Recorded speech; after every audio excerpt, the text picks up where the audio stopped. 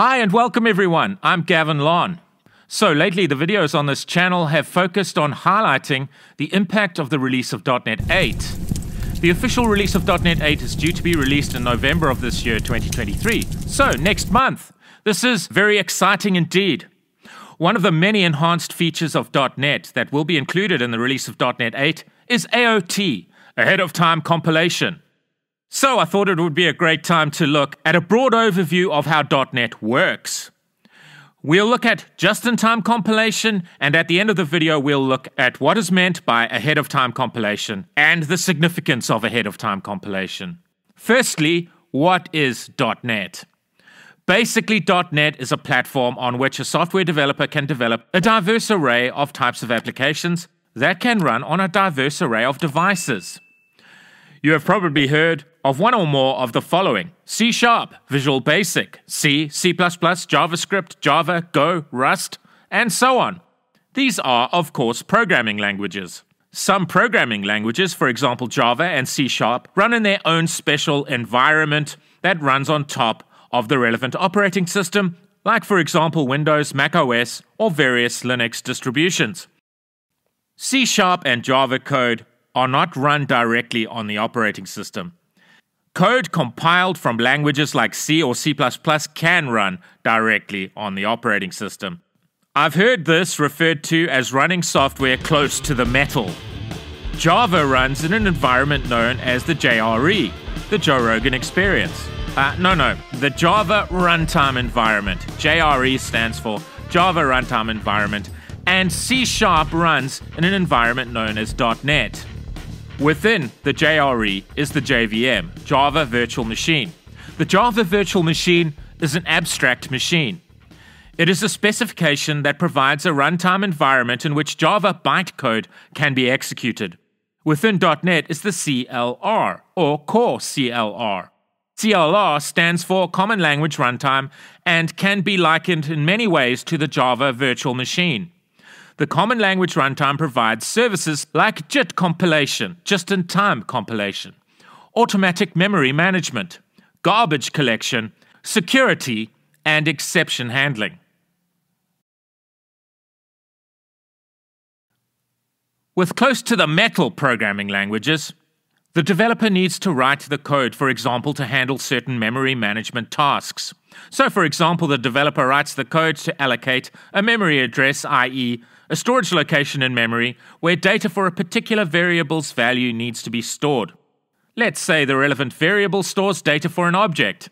Once, for example, the object is no longer used in code, you'll want to free that memory space taken up by that object. So you want that memory space freed up for the storage of data for variables currently being used in code.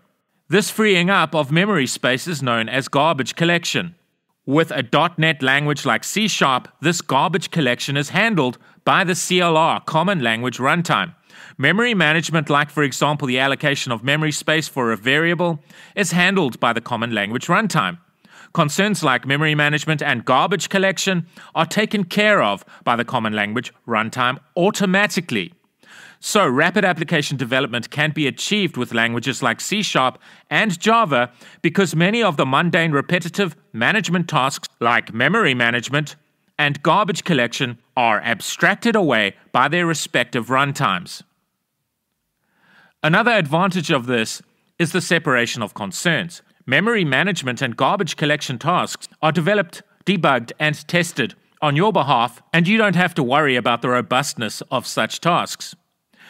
When you write code for such tasks yourself, you have to be responsible for ensuring that these tasks are robust and not prone to, for example, memory leaks, security issues, and general code-related errors.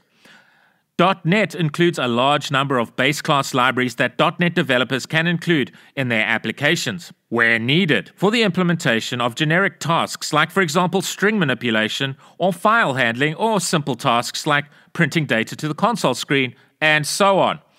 .NET facilitates the inclusion of NuGet packages within .NET applications. NuGet is a package manager for .NET and enables developers to create, share, and consume useful .NET libraries. A NuGet package basically contains reusable code that other developers have made available to you to use in your projects.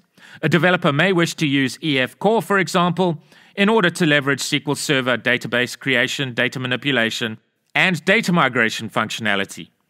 The appropriate NuGet package can be included in the relevant .NET project, and the relevant EF Core dependencies are therefore added to the project. Microsoft Learn says the following about NuGet packages.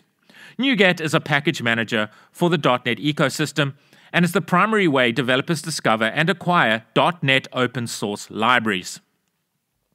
So basically, the base class libraries shipped with .NET and NuGet packages contain libraries that can be included as dependencies within .NET applications. These libraries contain assemblies. Let's see what Microsoft Learn says about assemblies. Assemblies are the fundamental units of deployment, version control, reuse, activation scoping, and security permissions for .NET-based applications. An assembly is a collection of types and resources that are built to work together and form a logical unit of functionality. Assemblies take the form of executable, exe, or dynamic link library, DLL, files, and are the building blocks of .NET applications. So what does an assembly contain? An assembly contains metadata, which is essentially data about data. So an assembly is self-contained and self-describing. The relevant metadata describes the code, for example, the various types included in the assembly. An assembly contains CIL code. CIL stands for Common Intermediate Language. When you compile your C# code or your VB code, through, for example, an appropriate .NET SDK, CLI command, or through Visual Studio, your code is typically not compiled immediately into machine language code, i.e. code that your computer's CPU understands. At this point, your code is compiled into Common Intermediate Language code, CIL code. Let's look at what Microsoft Learn says about Common Intermediate code. It is a product of compilation of code written in high-level .NET languages, like, for example, C#, VB.NET, or F#. Once you compile your code written in one of these languages, you will get a binary that is made out of IL. It is important to note that the IL is independent from any specific language that runs on top of the runtime. So, of course, in order for your IL code to do anything useful, it must first be compiled into machine language code, i.e. a language that your computer's CPU, central processing unit, understands. So how does .NET do this? Let's look at an overview of how just-in-time compilation works. So the higher level .NET language, for example C#, Visual Basic .NET, or F#, is first compiled into Common Intermediate Language code. This Common Intermediate Language code lives inside .NET assemblies that are saved to the target computer's relevant storage facility. So, when, for example, a method is called at runtime from within a particular assembly, the JIT compiler service that is provided by the Common Language Runtime, or core CLR, in .NET first checks to see if the code for the relevant method is compiled into machine language code. Remember, the IL code cannot be understood by the CPU. If the relevant IL code has not been compiled into machine language code, the JIT service compiles the relevant IL code into machine language code. The relevant machine language code can now be understood by the CPU of the target computer, so your computer can now run the relevant code, i.e. run the relevant functionality of the method. If the IL code for the relevant method, however, has already been compiled by the JIT service into machine language code, the relevant machine language code is immediately run, and the JIT service is smart enough to know that the relevant method's IL code does not need to be compiled into machine language code. So that is basically how just-in-time compilation works in .NET. Let's discuss AOT, ahead of time compilation. Publishing your app as native AOT produces an app that's self-contained, and that has been ahead of time compiled to native code. Native AOT apps have faster startup time and smaller memory footprints. These apps can run on machines that don't have the .NET runtime installed. The benefit of native AOT is most significant for workloads with a high number of deployed instances such as cloud infrastructure and hyperscale services. Native AOT deployment is currently in preview for ASP.NET Core 8.0.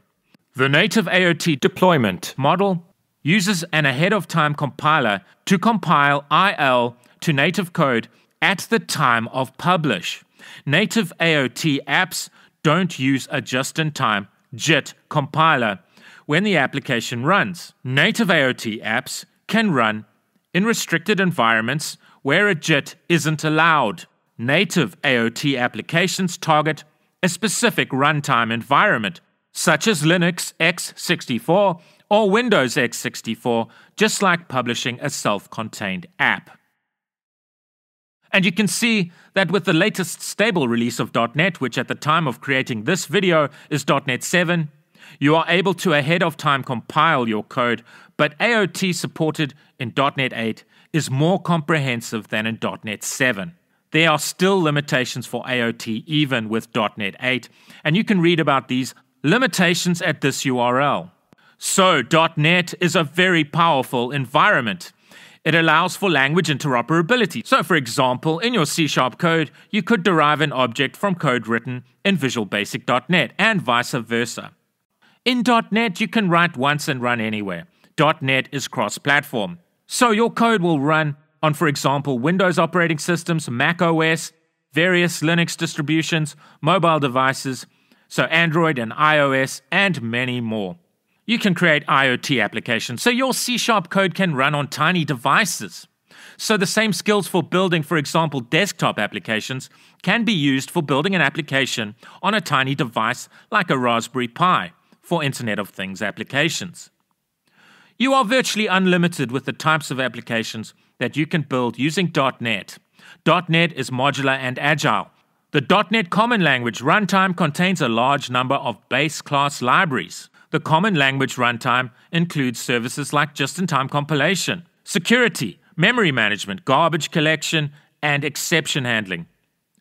.NET facilitates the inclusion of a huge number of open source libraries through NuGet packages, and a NuGet package management system can be used to include NuGet packages into your projects. .NET is awesome. I hope you have enjoyed this video that discusses how .NET works at a high level.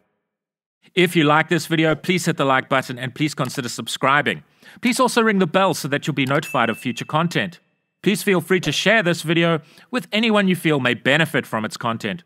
If you'd like to thank me by buying me a coffee, you can do this through my Buy Me a Coffee webpage at this URL. It will be greatly appreciated. I've recently joined X, formerly Twitter, so please feel free to follow me on X. My username is @GavinLonDigital. I love reading your comments, so please feel free to engage with me in the comments section. I hope to see you soon. Thank you, and take care.